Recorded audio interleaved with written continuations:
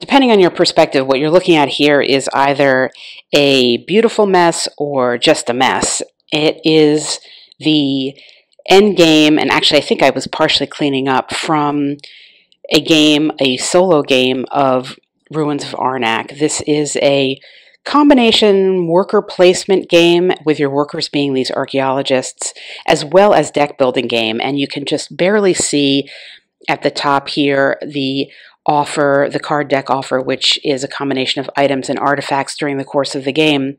And you are meant to be exploring an island by putting down tiles and marshaling your various resources to allow you to explore both the island as well as a specific tomb, gaining benefits along the way.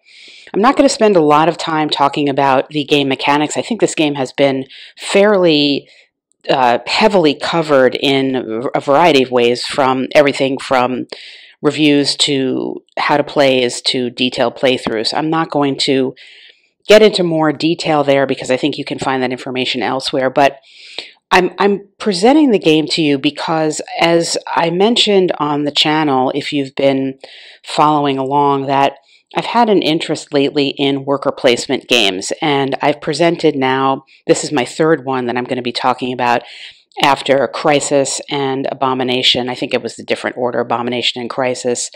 And you can see the link to those videos up here.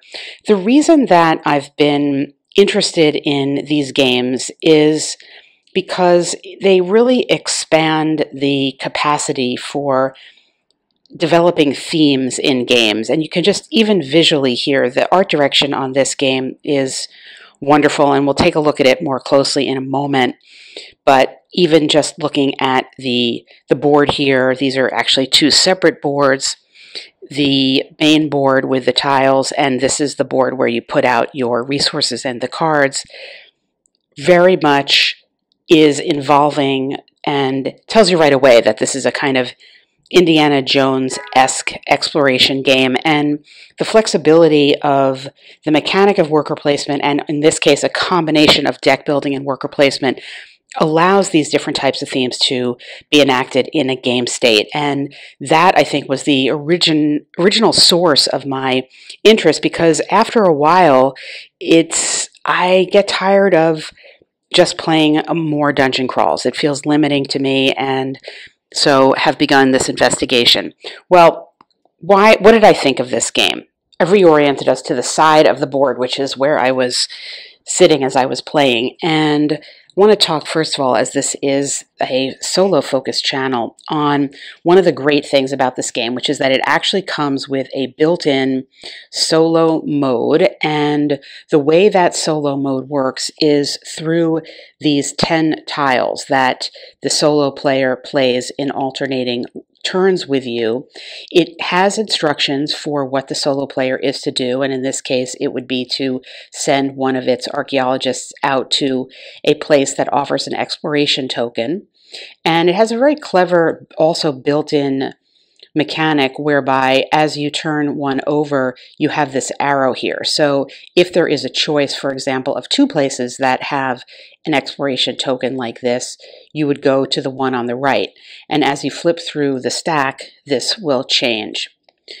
The built-in solo player works because it is easy to implement, and it is of optional difficulty. So you can see here that there are 5 tiles that are mandatory that you place in, and then you have 5 other tiles with optional: red, which is a harder option, or green, which is an easier. So you can not only have the solo player, but you can dictate to some extent the difficulty. This is a victory point based game, and I think that is obviously endemic to this structure of game. To worker placement games are victory point based, and as I talked about in my other videos on Crisis and Abomination, to some extent the theme can overdrive the victory points, and I found in both of those games that that was the case, that whether the victory points was almost an afterthought, because in Crisis it was so clearly linked to the economic success of your country And in Abomination, it was linked to the degree to which you could reanimate your monster. Here it is, I find, more clearly just about the victory points, because even though along the way you are gaining these wonderful items and artifacts, we'll just look here at some of the art here. Items are, for the most part, things, utility items that will give you different benefits, as you might expect, including a travel benefit or some other resource management benefit. And again, the art direction here is just wonderful, very much in line with the kind of theme that you would expect. And the types of items, obviously, also here, a journal, everything we're seeing makes sense. So the steamboat is going to give you some travel, some exploration tokens that you can use. And the well, let's look at the artifacts too, because you're also collecting some more rarer artifacts that you can use. And these are some items here. These are an artifact here. So you are excavating and finding these things like this guiding stone or some mortar. Nevertheless, one of the dings on the game, I would say, at least from my perspective, maybe not from the perspective of the genre, is just in the end, it does really get down to victory points. That this track here, for example, is meant to be an exploration of a specific tomb, and as you travel along the track, you will be gaining various victory points as you end on that spot at the end of the game. And even if you get up to the top, you get these cool exploration token things, but in the end they're all the same except for the differentiation of the victory point. Again, the quality of the materials in the game and the physicality of the components works exceptionally well. There are these little tablets here, these plastic tablets that will enable you, and thematically it makes sense. So you need to have these tablets after you initially discover an artifact. You need to get its continued benefits by finding more tablets to help you understand how to use it. So, for example, things like that make perfect sense. You can fight the guardians that you might find on the land by using these arrowheads that are the remnants of old weapons that have been excavated. So thematically, all of it makes sense. The locations, similarly, the art direction is just beautiful and really draws you in to the theme. But then again, at the end of it, you are left with a victory point total as the outcome. So you're playing against this, what's known as your rival. One great thing about this game, despite the myriad of components and all the stuff that's here, is that it plays super quickly. It definitely plays, it states, I think, 30 minutes as the end, as the lower portion, and it definitely plays in 30 minutes once you know what you're doing. And for a game of this weight, that is perfect. You know, it takes maybe a little bit of time it doesn't even actually take that much time to set it up. It looks messier and harder than it is to set it up, frankly. It's a relatively quick setup time. And it's a relatively quick play time, and the play time matches that feel. You know, you just kind of keep going. It's very easy to have the rival player do what it's doing and then get back to your turn. And in some cases, toward the end of a round, the rival player doesn't even need to do what it is going to do because you've already expended your archaeologist, so it doesn't matter if he's taking up other spots because you can't go anyway, so you can just even flip through quicker. And the game itself is only 5 rounds, so it moves quickly.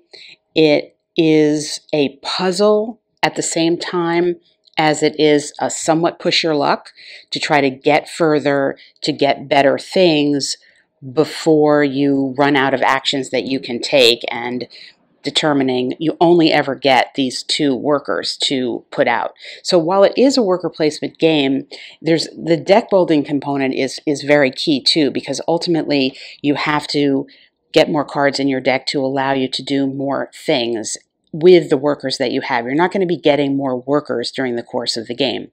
You're going to be getting more flexibility in using your workers and more of an ability to explore this tomb to get more points.